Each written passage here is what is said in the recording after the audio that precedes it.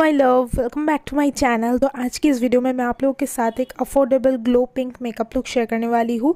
तो this is my bear face. अभी मैं मेबेलिन फिट मी का प्राइमर अप्लाई कर रही हूँ। This is a dewy smooth primer which is for normal to dry skin. इसका काफ़ी सारा वर्जन अवेलेबल है, आप अपने हिसाब से अकॉर्डिंगली ट्राई कर सकते हो स्किन टाइप के अकॉर्डिंग। बट आज मैं क्योंकि एक dewy glowy makeup look achieve करने की ट्राई कर रही हूँ, तो मैंने ये वाला लुक मतलब प्राइमर यूज़ किया है। एंड आप देख सकते हो मेरी जो फेस है वो कितना ज़्यादा ड्यूई सा हो गया है।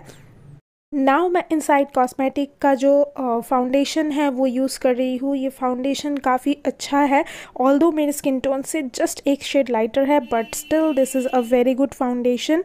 इसको ब्लेंड कर लेने के बाद ब्यूटी ब्लेंडर की मदद से अभी मैं अपने नेक एरिया पे भी सेम फाउंडेशन को लगाऊंगी एंड सेम ब्यूटी ब्लेंडर से ब्लेंड कर लूँगी। नाउ मैं यूज़ कर रही हूँ वेट एंड वाइल्ड का concealer and in the shade beige clear मियॉन। Yes, तो ये मेरे स्किन टोन से काफ़ी ज़्यादा लाइटर है, ऑल्दो लाइट होते हैं कंसीलर का शेड, बट ये कुछ ज़्यादा ही लाइट मुझे लगा। ऑनलाइन मैंने ली तो मुझे पहले ऐसा नहीं लगा था, क्योंकि वेट एंड वाइल्ड का ये मेरा फर्स्ट परचेज़ है, तो मैंने बहुत थोड़ा थोड़ा लगाया। अभी मैं ब्लू हेवन का फ्लॉलेस फिनिशिंग पाउडर यूज़ कर रही हूँ अपने पूरे फेस को अच्छे से सेट करने के लिए। मैं बहुत हल्का सा सेट करूँगी, ज़्यादा कुछ नहीं।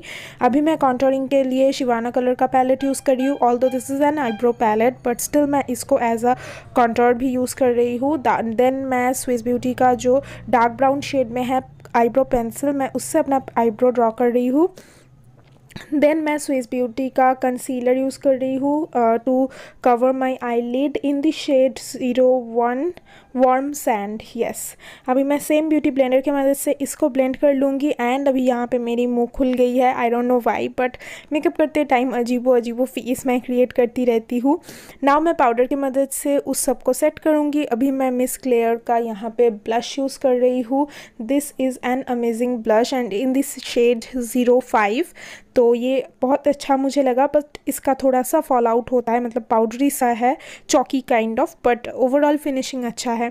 अभी मैं एक जो है लूज पिगमेंट स्विस ब्यूटी का वो यूज़ कर रही हूँ इन दी शेड 1313 एंड इसको मैं अच्छे से लगा रही हूँ। एक मैंने पहले ग्लू लगाया, लैश ग्लू, फिर उसके ऊपर मैं एक ब्रश की मदद से, टेपर ब्रश की मदद से अप्लाई कर रही हूँ। नाउ मैं विंग लाइनर ड्रॉ कर रही हूँ एक लंबा सा, एंड मैंने उसके लिए यूज़ किया है मेबेलिन कोलोसल का बोल्ड का लाइनर।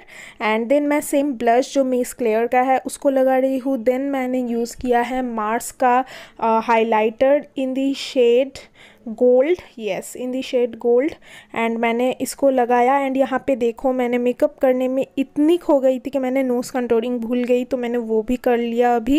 एंड अभी मैं स्विस ब्यूटी का मैट में लिपस्टिक यूज़ कर रही हूँ इन दी shade S10 soft pink. And this is my final look. I hope आपको लुक पसंद आए होंगे। So yes, I will meet you guys on my next video. Till then, bye bye.